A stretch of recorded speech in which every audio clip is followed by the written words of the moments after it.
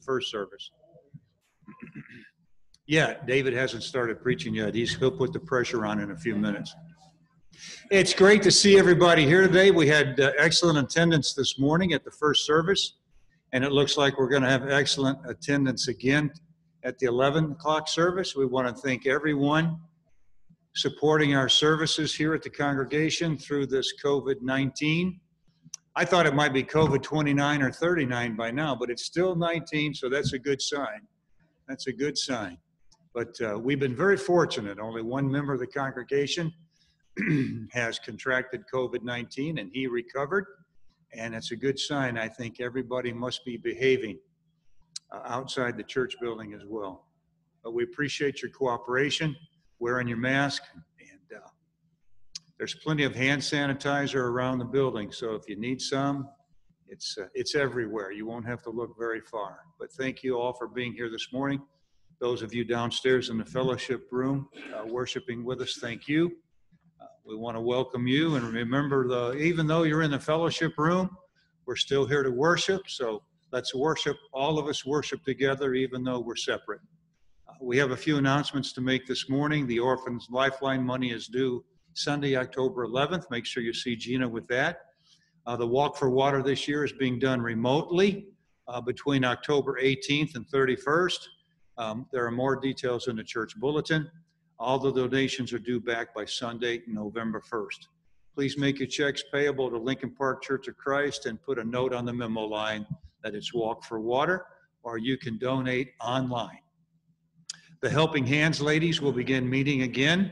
They will resume their monthly meetings starting Monday, October 12th. Monday, October 12th. And if you have any questions, you can see Linda Koss. That'll be 10 a.m. in the morning here at the building. We're trying to get back to some semblance of normalcy, so I think the ladies are looking forward to that. Linda, you make sure you all have masks on now when you get together. Okay, be careful. In our thoughts and prayers this morning, Candy Lance spent some time in the hospital, and she is home recuperating. She was with us last Sunday morning. She's here this morning as well. Please keep Candy in your prayers. And Sherry Bouchot spent some time in the hospital this past week. She has returned home, and she's had some changes in her medications that will hopefully handle the situation, the problem she's been having. Keep Sherry in your prayers. And please keep Wayne Davidson, the son of Martha Davidson, a brother of Mike, in your prayers. He's going through cancer treatment in Lebanon, Tennessee. Al Petrovich wants to say hello to everyone and thank the congregation for their phone calls and for their prayers. And we're all very thankful that these people on the list are recuperating. And if you have the opportunity, send them a card, make a phone call, but let them know they're on your mind and you're thinking about them and care about them. In sympathy, our brother Arlo Seitz passed away on September 16th due to kidney failure. He was in Saginaw with his children, and his funeral was held Friday, September 25th at the Solace Funeral Home in Lincoln Park. There is a page on the back bulletin board that gives a brief history of his life. There might be some information there that you weren't aware of, but please keep the family of Brother Arlo Seitz in your prayers with their loss. Our call to worship this morning is taken from Hebrews chapter 7, verse 25. Therefore, he is able to save completely those who come to God through him, because he always lives to intercede for them.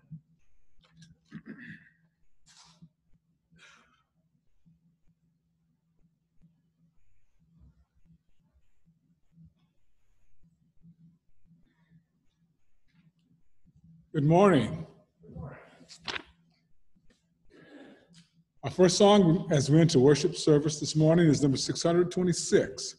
We will sing number 777, and then we will have our opening prayer.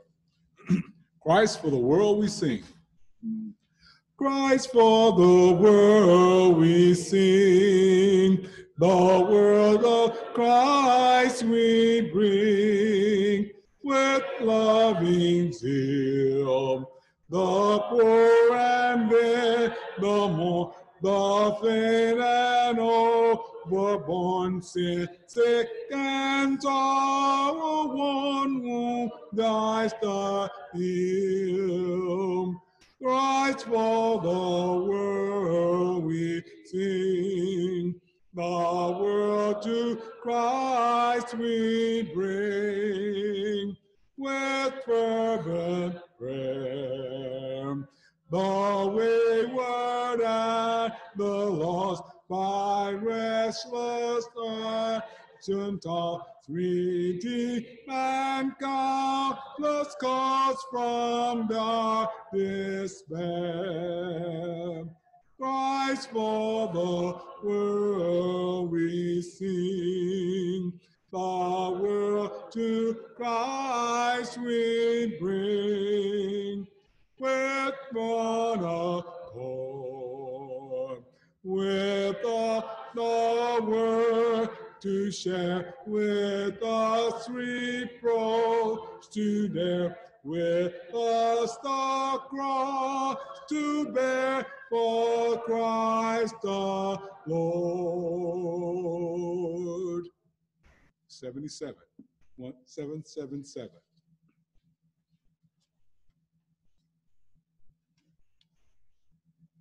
Father, hear the prayer we offer. No, foresee the prayer shall be, but for strength that we will ever live our lives courageously.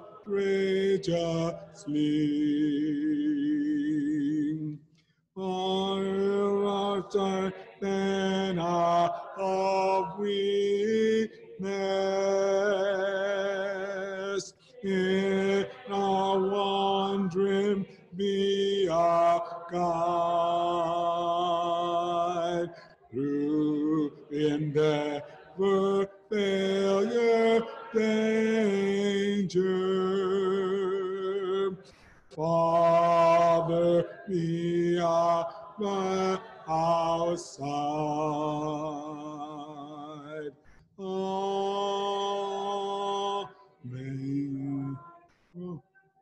Every thought of one shall be our share. May our soul in hope weary. May thy word, thy ceaseless prayer. Amen.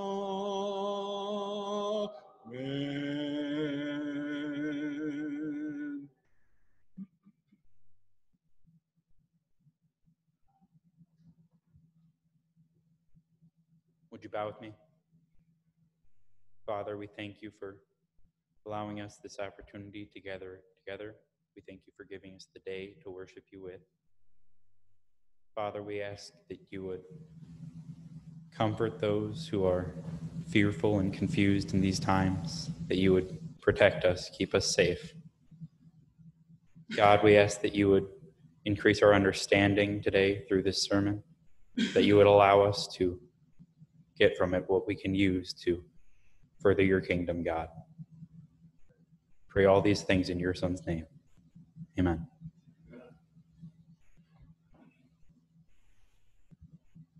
In preparation for the Lord's Supper, we were singing number 922. 922, Jesus paid it all. I heard the Savior say, thy strength indeed is small. Child of weakness, watch and pray. Find in thee my all in all. Jesus paid it all to him I home. Sin has been a crimson stain. He washed it white as snow. Now indeed I find thy strength and thine alone can change the leper's spot and melt the heart of stone. Jesus paid it all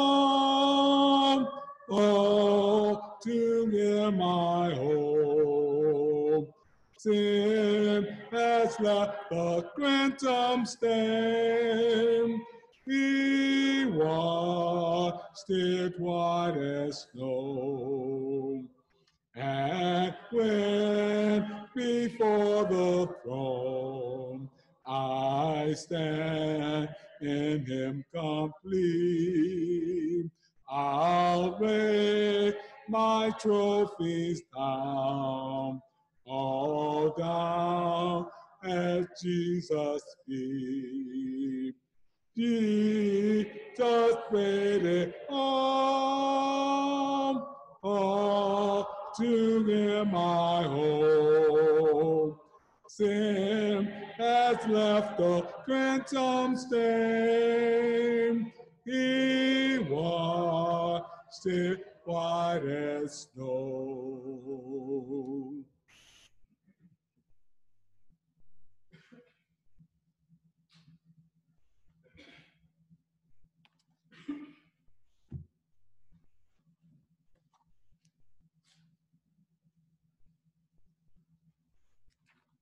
Luke records 3 times that Jesus predicted his death. 2 of them are in Luke 9, starting in verse 21. This is right after Jesus declared that, Peter declared that Jesus is the Messiah. Jesus strictly warned them not to tell this to anyone. And he said, "The Son of Man must suffer many things and be rejected by the elders, the chief priests, and the teachers of the law. And he must be killed and on the 3rd day be raised to life." Then in verse 43, Jesus had been on the Mount of Transfiguration, and he came down and he healed a demon-possessed boy. And while everyone was marveling at all the works Jesus did, he said to his disciples, "Listen carefully to what I'm about to tell you. The Son of Man is going to be delivered into the hands of men." Then in chapter 18, after Jesus has done a lot of teaching, he's told a lot of parables, Jesus took the 12 aside and told them, "We are going on now to Jerusalem, and everything that is written by the prophets about the Son of Man will be fulfilled. He will be delivered over to the Gentiles. They will mock him and insult him and spit on him. They will flog him and kill him. And on the 3rd day, he will rise again."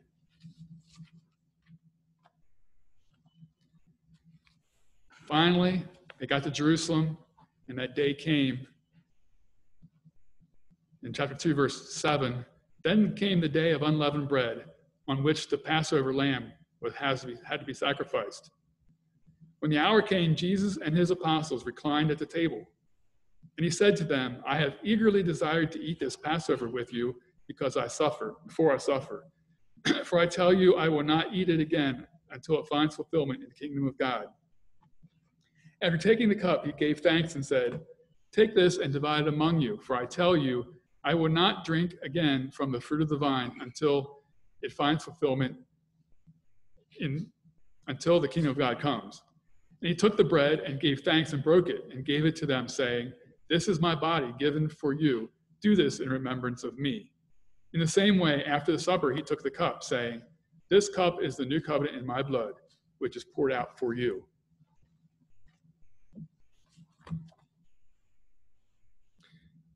Jesus brought into the world the message of a selfless God, a God whom men were so dear that he bore their sins and their sorrows on his heart, and he gave himself for them.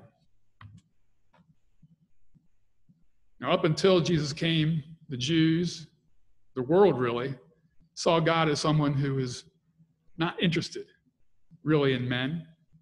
He was or he was at least far off and unapproachable. But God proved through sending Jesus that he cares deeply about us. He's very interested in the affairs of men, of people, that he loves and cares for us so much that he sent his son to die on the cross for us. Let's go to God in prayer for the bread. Father, we are so thankful for this bread that represents your son's body that hung there on the cross, proving to us once for all how deeply you care for us, how much you want us to know you and to be in a relationship with you. Father, we are thankful for this bread. We pray that you'll bless it and bless those who partake. In Jesus' name, amen.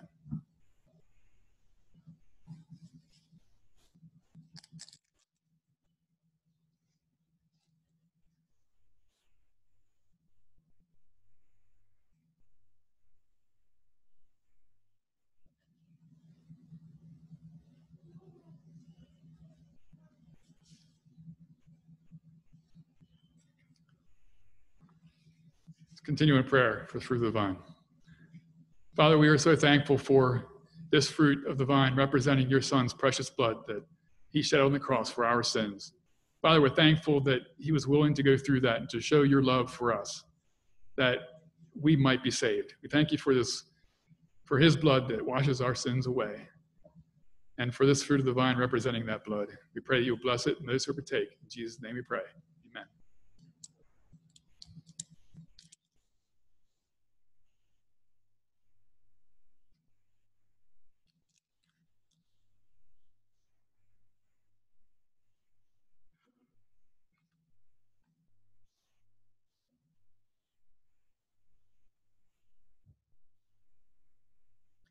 So thankful that we had an opportunity this morning to give to the Lord as we came in the building. We pray that you took the opportunity to do that. It's our way, that God has commanded us to give back to him each week so that we can show our love for him. And we thank you for, being faithful in that. Let's continue now in song.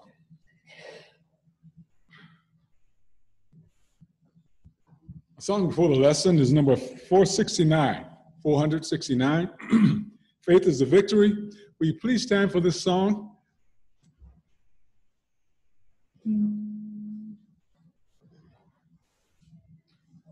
Encamped along the hills of life, ye Christian soldiers rise, and press the battle ere the night shall veil the glowing skies. Against the foe from there below, let all our heart prevail. Faith is the victory we know that overcomes the world. Faith is the victory. Faith is the victory. Oh, glorious victory that overcomes the world. His banner over us is love, on the word of God. And yet the saints above with souls of triumph storm. By faith they like the whirlwind throng, swept over every field. The faith that which will conquer death is still our shining shield. Faith is a victory. Faith is the victory. Oh, glorious victory that overcomes the world. To him that overcomes the world, white remnant shall be given. Before the angels he shall know his name confessed in heaven. Then onward from the hills of life, our strength, the love of flame, will vanquish all the host of life in Jesus' conquering name. Faith is the victory. Faith is the victory. Oh, glorious victory that overcomes the world. Please be seated. The song of invitation will be number 129, Amazing Grace. Thank you, Lewis.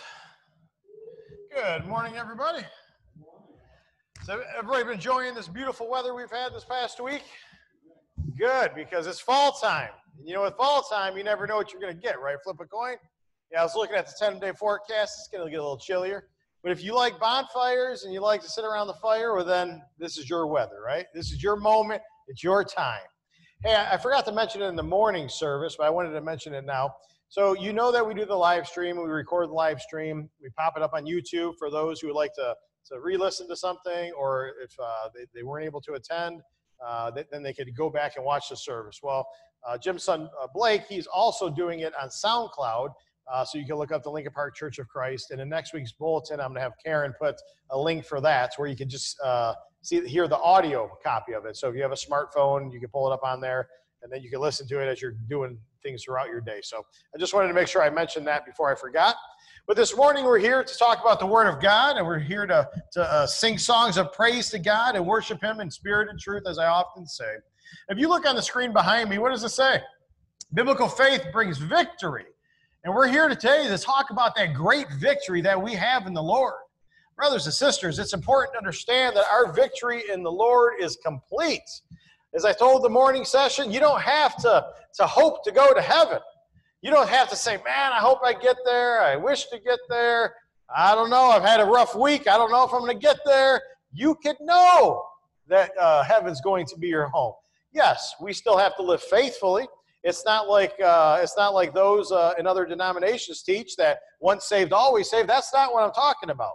What I'm talking about is understanding that when you're born of God and you become a child of God, that you can have faith as the victory, not in what you do, but in what Christ has done. And so we're going to examine, if you want to open your Bibles this morning, 1 John chapter 5, verses 1 through 5. That's going to be the crux of the lesson today.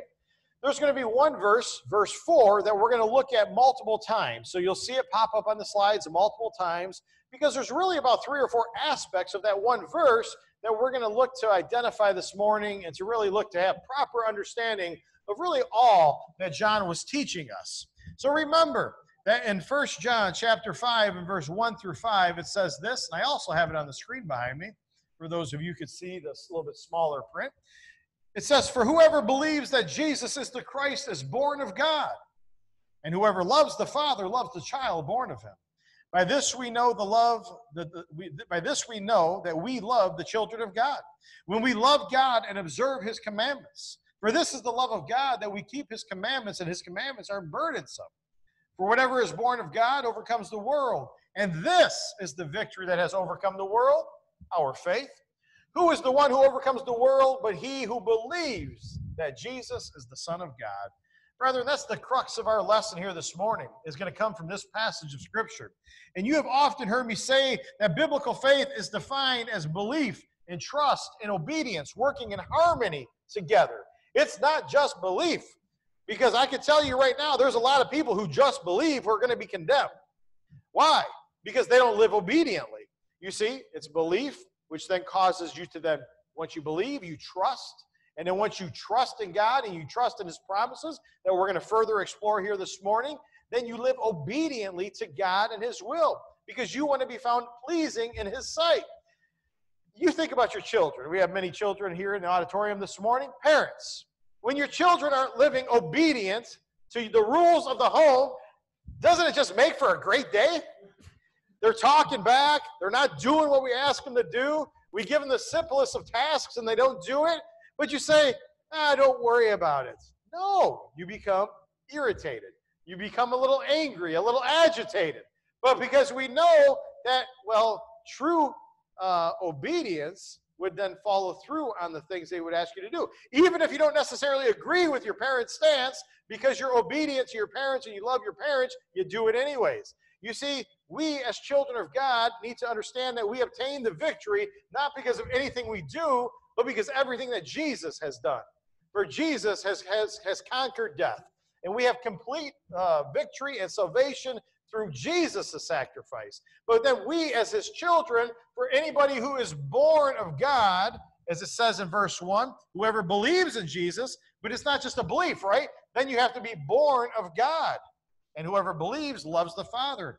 And so, brethren, as we get into this morning, it's important to understand what true biblical faith is. And that's, as I often say, it's belief, trust, and harmony working in connection with one another, harmony with one another. But when you think about faith, what about faith in general?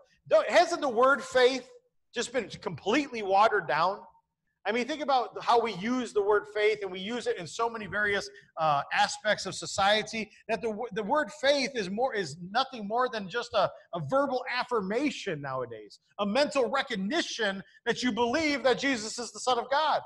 Well, good for you. But if you don't believe and then also trust and then also be obedient, you're not going to have the victory because you're not living obedient. You see, brethren, there is nothing that this world can do. There's no storms in this life. There's no pain or anger or world problems that could take your victory from you. But you could choose to give up your victory. You could choose to walk away from the victory that you have in Christ Jesus. And so this morning, this section of Scripture makes it crystal clear that real biblical faith is about trust and belief and obedience. And you see all that in these very 5 verses in 1 John chapter 5. Brethren, if you wish to have the victory that overcomes the world, then you must allow the Bible to define what faith means. You can't allow Webster's dictionary to define faith. You can't allow the world to define faith. Only God gets to determine what biblical faith is. And so, brethren, if you wish to have that victory, you need to make sure that you conform to God's definition of faith and not the world's definition. There is an old story about a Christian man who was on his deathbed. And when he was dying, he shouted aloud the praises of God. He knew he only had a short time to live. He was in hospice, and he was waiting for that moment to where he was going to go to the Father to receive his crown of life. And he was becoming a little boisterous, if you will. And his family members, his friends were saying, hey, just calm down, save your strength. He said, just whisper, we'll get you what you need. He said, let the angels whisper. He says, if I could shout it from the North Pole to the South Pole, I would shout the victories that only come in Christ Jesus. Brethren, he says, my soul has been cleansed by the blood of Christ. My soul is redeemed from death and hell. He says, I stand on the threshold of eternal glory, as he was waiting to take his last breath. How many times when we think about our loved ones who have been in hospice, who have given their life to Christ, meaning that they're born of God, right? How many times do you really think that you stand on the precipice of eternal glory? That you're about to meet the Maker, the Creator, the one who's going to give you the crown of life, and you're going to have eternal glory. I wonder how many times those thoughts are going through your head. How many times when you go throughout the week, before we get too deep into this lesson, because we're going to talk a lot about the victory, and you're going to hear that word over and over. How often do you really think about God's promises throughout your week? How often? I know we pray, and we'll come to Wednesday Zoom Bible study, and we'll come to worship service on Sunday, and we think about God and we sing songs of praise to God. But how often do you really stop and really meditate on the promises that are made to us as God's children in the Scriptures? How often do you meditate on the fact that you, if you're born of God, have victory that nothing in this world can take from you? You see, brethren, we need to focus more on the victory and focus less on the problems that we have in this life. And that man, he said, if I could shout from the highest hill, I would go up there and shout the praises of God because I have victory through the blood of the Lamb. Brothers and sisters, perhaps we ought to really stop and consider, before it's too late, our victory, our hope, and our trust in the very promises of God. So let's spend some time here this morning. The crux of this lesson is in 1 John chapter 5, but it's really verse 4. And so if you look on the screen behind me, notice again one more time what it says. Because there's about 3 or 4 different parts of that one little verse that we're going to break down here this morning. Notice once again, it says, for whatever is born of God overcomes the world. And this is the victory that has overcome the world, our faith. When you look at that one word that is contained in that verse, it's overcome. The overcome means to conquer, it means to prevail, it means to triumph, thus overcome. We'll triumph over what? Over the world. And we're going to look to define in context what is John talking about by overcoming the world. Did you know that that word overcome is used 28 times in the New Testament in 24 verses? We overcome despite the presence of war and conflict in the world. We overcome despite social and ethnic unrest. We overcome despite worldwide pandemics and marriage problems and children problems and financial problems and health problems. You see, we overcome despite what the world throws at us because we realize who we are in Christ Jesus. To overcome implies an obstacle or a barrier. So what is the obstacle or barrier? It's the world. You know, 3 times in the passage of 1 John chapter 5, we see that thing, the idea that the text says that we need to overcome the world. Well, what is John referring to when he speaks of the world? Well, first and foremost, he's speaking of Satan, because Satan is the god of this world. And Satan longs to get us to be divided. Satan looks to distort the truth. He's trying to cause division within the Lord's church. And he's done a heck of a job because there's thousands of variations of Christianity. And so many individuals, they'll come to one congregation of a denomination or even the Lord's church, and they'll hear the gospel preached, and they'll say, that doesn't really align with my belief system and with how I wish to live, and so I'm going to go to the next church down the street. I'm going to go check out the Baptist. And I go to the Baptist, and, it sounded pretty good, but, even they had some things I really wasn't happy with. So I'm going to go check out the Methodist church. And then I'm going to check out the Lutheran church. And then I'm going to check out the Pentecostal church. And eventually I'm going to find somebody who's going to want to tell me what I want to hear. You see, brethren, that is the devil working in the world to confuse us and to make us to believe that it's more important about what I feel, because truth isn't based on God. Truth is subjective. You see, because, Lewis's truth might be different than Jacob's truth. That might be different than Diane's truth. Why? Because they all lived different lives and they have different life experiences. And so they can all feel, because the world tells them, that truth is derived from your experiences in this life. And that it's really, truly subjective. And that you can't know truth. And shame on us for trying to force our truth on somebody else. Have you guys heard that? You see, that's being taught all the time. And so we need to understand that we can know truth. And so when the Bible in the text of 1 John chapter 5 talks about overcoming the world, this is part of the idea of overcoming. It also refers to overcoming the world in regards to sin and suffering and pain and all opposition to God. Is there a lot of opposition to our God when it comes to our government? A country that was once founded on Judeo-Christian principles is now fully in opposition, not fully, but getting there to be fully in opposition to the Word of God, trying to remove all aspects of God from society. And so, brethren, the devil's doing a good job. So when in 1 John, when it says overcoming the world, that is part of what it's talking about. The world tries to destroy and to distort the truth. It tries to distort true and honest and good desires. It dilutes man's interest in doing good by beating us down and thinking that there's no such thing as a good person anymore, and that everybody's sinful and everybody's evil, so why even try to do good?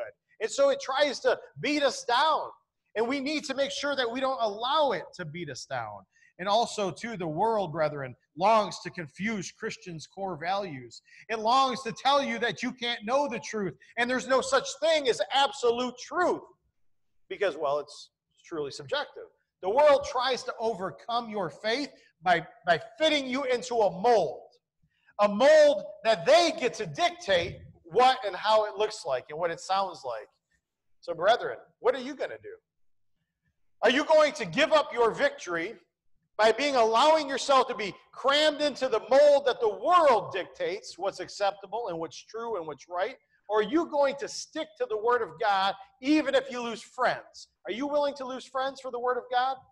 Are you willing to lose family members for the Word of God? To stand on the truth of God's Word. Why? To obtain the victory, not because of what you do, but because of what Christ has already done for you. You see, there's nothing that you do that brings the victory. It's what Christ has done that brings the victory. And it's so crucial that we understand that we don't allow the world to fit us into its mold, but we try to bring the world into the mold that God has made. And so, brethren, never forget Romans chapter 12 and verse 2. It says, and do not be overcome by the world, but be transformed by the renewing of your mind, so that you may prove what the will of God is, that which is good and acceptable and perfect. And so never forget Romans chapter 2. We don't allow the world to mold us. We try to bring those in the world and allow them to be influenced by God's truth if they wish to obtain the victory. The world strives to get us to forget who we are. And the world has succeeded in getting people to forget who they are and whose they are. I can't tell you how many people have left the Lord's church only to go join some other denomination where they know they're teaching truth. They even admit that they understand not everything they teach is true, and yet they go anyways. Why? Because they've been overcome by the world. You see, because it's not about the truth and standing firm and contending for the faith, like Jude tells us in Jude's short letter, that we need to contend for the faith, means that we need to fight for the faith, not a physical fight, but a spiritual fight where we stand firm in the Word of God. Are you willing to contend for the faith to obtain the victory? Brothers and sisters, the world strives to get us to forget who we are. And in the world, we are surrounded by problems daily, but we must not be discouraged. Why? Because it goes back to faith is the victory. For all individuals who are born of God must look towards the promise. And that's why I asked you earlier, how often do you dwell on the promises of God? Do you meditate on the promises of God, or do you just meditate on how bad my life has been lately? How many problems there are? The civil and the social unrest in this country, is that all you meditate on? You see, because it's easy to get caught up in all the negativity that's in the media, that's portrayed on all the various websites, all the various news stations, all the channels, all the podcasts, all the blogs. Brethren, you need to focus on the promises and the victory and not all the problems that try to get you to lose your victory. And so it all comes back to understanding who you are. Brethren, we are at war. It's a spiritual war, but we do not have to lose. For greater is he who is in us than is in the world. Have you heard that before? Greater is he who is in us. Do you believe it? Do you believe it? You could say yes. You could say, I believe it. I would hope that you would want to shout it from the rooftops, that Jesus Christ is my Savior, and that I have victory through Jesus Christ. Brethren, when we think about this, also I want you to think about another illustration. Another illustration was this painter. A painter was painting this painting that pictured the devil playing chess. The devil was playing chess with this young man, and this young man literally his eternal soul was at stake. And the devil was perceived in this painting to make a move that he thought he was going to get a checkmate on this young man, and the young man had this look of despair on his face. But there's this other man who came by this art gallery, and he's seen this, and he's a world-famous chess player. And the great chess player came across this work of art, and after carefully studying the game, taking a picture of it, he takes it back home, he sets up a chessboard, and he looks at the pieces, and after much thought and after much time, he saw that defeats could be actually turned into victory. What appeared to be defeat could be turned into victory by making just one move on behalf of that young man. So what's the point? Brethren, there are times when it may seem that as if we are defeated. There are going to be times in this life when it may seem like you are defeated, but remember that those who put their trust and their obedience in Christ Jesus have a complete victory. We don't have a partial victory. You don't have to say on Monday, man, I'm in. And on Wednesday, it's been a tough couple days. I don't know if I'm making it. And you're in and you're out and you're wishy and you're washy and you don't know if you're going to heaven or going to hell. I've heard so many people in the Lord's church make these statements that they don't know if they're in or out. Rather, in 1 John in chapter 5 and about verse 13 or 17, it tells us that you can know that you are saved. He literally says, I am writing these things so you can know that you are saved. So you can know you have the victory. And so when you think about Romans chapter 8 and verse 31, notice what it also tells us. If God is for us, who could be against us? If God is for you, what could be against us? You see, there's nothing. Winston Churchill once said, victory at all cost, victory in spite of all the terror, victory no matter how long or how hard the road may be. For without victory, there is no survival. You think about that phrase or that quote that Winston Churchill made, and you think about it now that's a physical sense, but think about it from a spiritual sense. You see, victory brings eternal life. Defeat brings eternal condemnation. And so you can look at Winston Churchill's quote and notice that it has a spiritual application as well. Because you can live a good moral life, can you not? And yet be outside the church. You could do good things and treat people with kindness and respect and still not attain the victory. Because if you go back to 1 John chapter 5 and verse 1 through 5, it talks about those who are born of God, whatever is born of God. And so it's important that we understand. Brethren, just like the song says, I am not concerned, just like the song says, I am not concerned about the way it's all going to end because I've already read the book and I know the end of the story. Once again, you look at 1 John chapter 5 and verse 4 behind me, and we look at it from a different aspect this time. Before, we were looking at it from the idea of becoming an overcomer and what it means to overcome the world. And now you look at 1 John 5 and 4, and once again, for whatever is born of God overcomes the world, and this is the victory that overcomes the world, our faith. But notice in this verse, it also talks about the provision. John talks about God's provision for all who are born of God. You know, during a successful revival, there was a man in a certain town, and he was a notorious drunk. He gave his life to Christ, though, after hearing the gospel message. And he would attend church from time to time, but he was a notorious drunk. He wasn't well respected within his community because of what his drunkenness had caused him to do and the things and the people that he hung out with. And so he decides to go to this revival. He hears the true, unadulterated word of God, and he makes a commitment to Jesus Christ. And he gives his life to Christ, and he strove to live a life that was sober and respectable in everybody's sight. But the story also tells of the owner of a bar. And this owner of this bar became angry because he lost one of his favorite customers, one of his best customers. And he would see John walking by the bar and just keep on going. And one day he went outside and he said, "Hey, John, what's gone wrong? Why aren't you coming in? Come on in. Have a good time, man. Throw a couple back. Tell a few jokes. Play some pool. Throw some darts. What is going on?" And John said, he says, "Brother," he said, "I've looked to come." He goes, he says, "For years I've been walking by this bar. And I've prayed for strength. And I've hoped for the strength to just keep on going." And he says, "I've never had the strength to be able to pass it by." He says, he goes, "I went to this revival. And I made Jesus the Lord of my life. And I made a commitment to Jesus. That I was going to live for him and not the God of this world. I was going to live for him and not my desires and wants."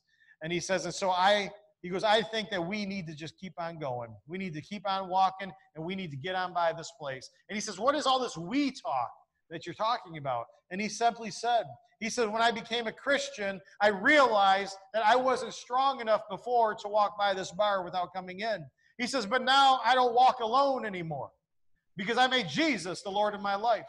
And I have yoked myself to Christ." Who here knows what a yoke is? You know, a yoke is that thing that you put over the necks of two bull or ox or whatever you want to call it, and then they pull in tandem. And so it's not just one bull pulling. No, it's two bulls because two bulls are stronger than one bull. And brethren, I'm here to tell you that when you were baptized, who did you receive to dwell inside you? Holy Spirit. Is the Holy Spirit God? And so the Holy Spirit of God dwells within you, and you walk side by side with the Holy Spirit. So on the days of your darkest days, the biggest temptations, you don't walk alone. The Bible says for every temptation, God provides an outlet if only you look for it. And so, brethren, you need to understand that you can have victory in the midst of the storm. And you don't walk alone. It's when we think we walk alone is when we fail. And when we give in. And when we sin. And when we allow the world to start to overcome our faith. So, brethren, it's about understanding who you are. And it's about understanding that these struggles in life are not going away. And you, in and of yourself, are not strong enough. You are not strong enough to deal with them on your own. But you don't have to deal with them on your own. Because Jesus walks side by side with you. Hand in hand with you through this thing called life. Paul, he once understood as he wrote his letters to the Romans. He understood the struggle that we human beings face on a regular basis when it comes to sin. You remember in Romans chapter 3 when it says, there is none righteous, not even one. That's an Old Testament passage that he's reflecting upon because he says God looks out over the nation of Israel. He says there is not one that are righteous. And in Romans 3:23, the Apostle Paul says, for all have sinned and fallen short of God's righteousness. For if we have all sinned and fallen short, then we realize that we are not strong enough on our own. And we need Jesus to be our guide. And then you look at Romans chapter 7 and verse 24. And it says, wretched man that I am, who will set me free from that body of this death? From the body of this death. Well, there's an interesting, a lot of your commentators believe that Paul, when he wrote this, he was talking about one particular thing. In ancient times, when nations would conquer other nations, or some tribal groups would conquer other tribal groups, because when we look at it, we think of nations, but really they were tribal type peoples, right? Small factions of people. And one would conquer another, and they would keep the best of society, but kill everybody else. But they didn't have anywhere to really put the prisoners, because they didn't have the fortresses and the compounds like what we think of today. And so they would tie the dead bodies of the ones they killed to the backs of the ones they wanted to keep, talking about their prisoners. So a lot of your commentators believe when Paul wrote this, it actually meant to say, "O wretched man that I am, who shall deliver me from this dead body?" Who shall deliver me from this dead body? Talking about the body of death. You see, Paul understood our struggles. And just a few verses later, we go from chapter 7 to chapter 8, and it says in Romans 8:1, "There is therefore now no condemnation to those who are in Christ Jesus, who do not walk according to the flesh, but according to the Spirit." Brethren, there is a remedy to the obstacles that we face in this world. Are you ready to see it? There is a remedy that we face in this obstacle, that is the obstacles of this world. Hebrews chapter 7 and verse 25 tells us. It says, "Therefore Jesus is also able to save partially those who draw near to God through him, since he has always lived to make intercession for his creation." Did you notice the word I used? I said partially. Is that what it says? It says Jesus is also able to save completely. Not based on you, but based on what he came and what he accomplished and what he did. So, brethren, you can have victory, and it is a complete victory. And we need to understand that Jesus tells us in the Gospels that no one comes unto the Father except through him. There are many Bible passages that reveal the victory that all people can overcome the obstacles of this world when they draw near to Christ and when they clothe themselves with Christ through Christian baptism. In 1 Corinthians chapter 15 and verse 57, it says, "But thanks be to God who gives us the victory through Jesus Christ." Thanks be to God who gives us the victory. You didn't obtain the victory. The victory was obtained by Christ Jesus. Again, 1 John 5 and 4. "For whatever is born," don't skip past that word born. "Whatever is born of God overcomes the world, and this is the victory that has overcome the world, our faith." You guys remember Dwight Eisenhower? Dwight Eisenhower once said, "There are no victories at discounted prices." Brethren, that is so true. One of the songs that Lewis sang tonight is "Jesus Paid It All." And so as he's saying this morning, Jesus paid it all. Jesus paid the ultimate price. Why? So we might have the victory. Note again in 1 John 5 and 4, "For whatever is born of the world overcomes the world." And we should note the emphasis there in that verse. This text does not say "he that overcomes," but rather whatever is born of God. It doesn't say "he that overcomes," but you haven't overcome anything. Jesus overcame the world. Jesus had victory over death. And one commentator stated that overcoming here is non-personalized on purpose, to make a point. It's never the man that overcomes, but it's his birth from God and that which it brings into his life that has overcome the world. And so, brothers and sisters, it is not a man who overcomes, rather it is Christ Jesus. And we have our victory in him and because of him. An individual in the world can live a good moral life, as I said earlier. You can treat people with respect.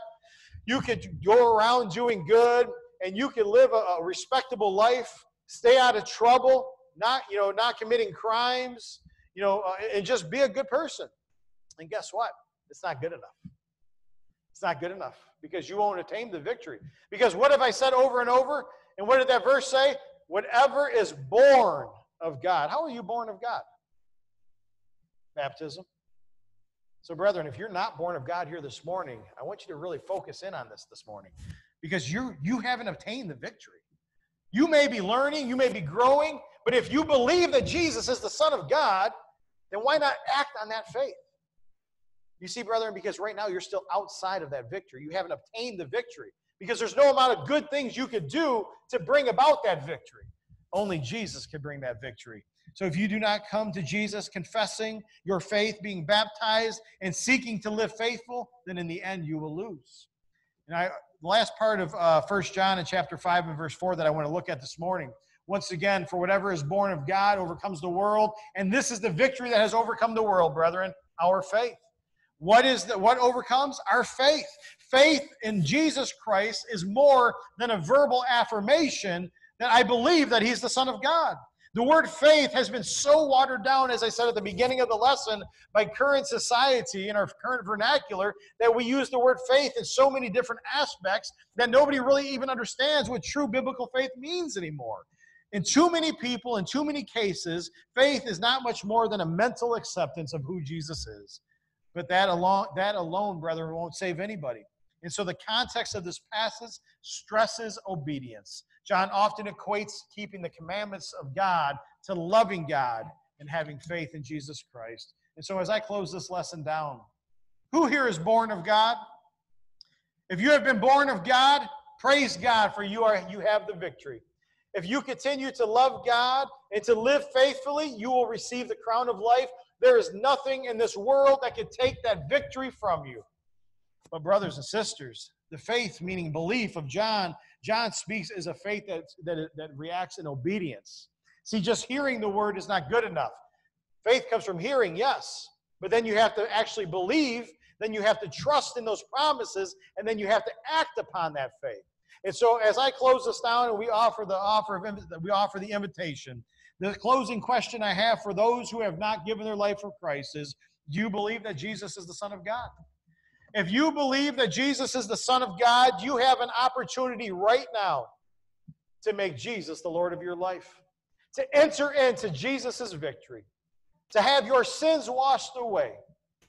Brethren, there's no other way to get in the church than through Christ Jesus, for no one comes unto the Father except through him. You have an opportunity right now as Lewis stands and sings the Song of Invitation.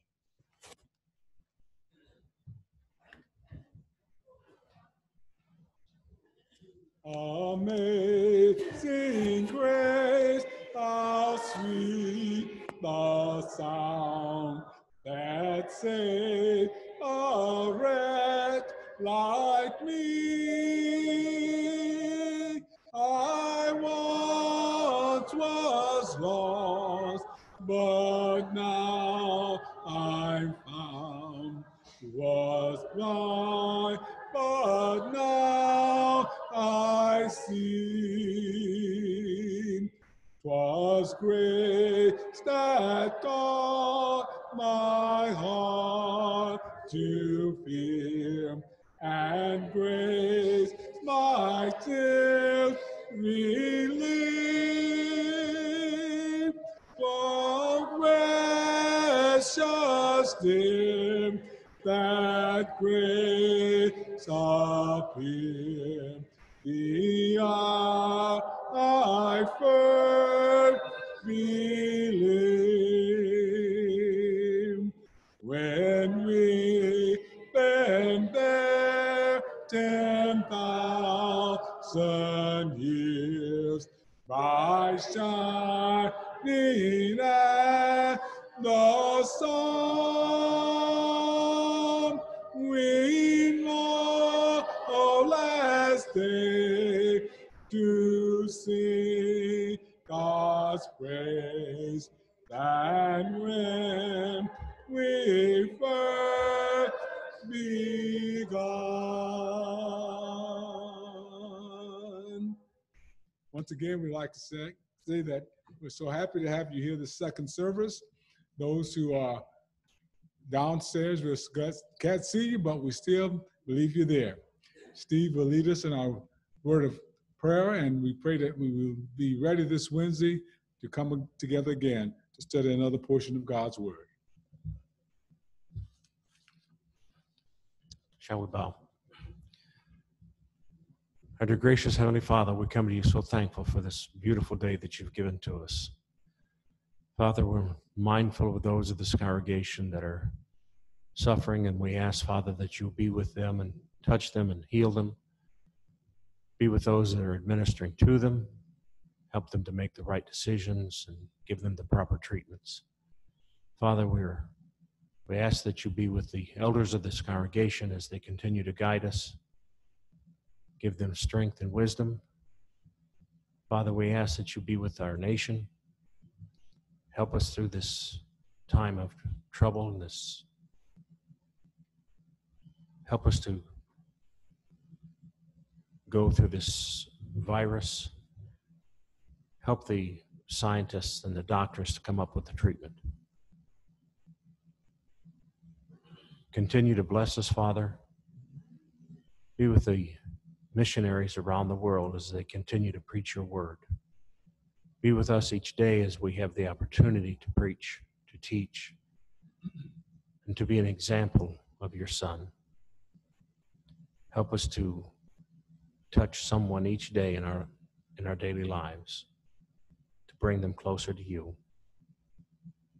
It's through Jesus we pray. Amen.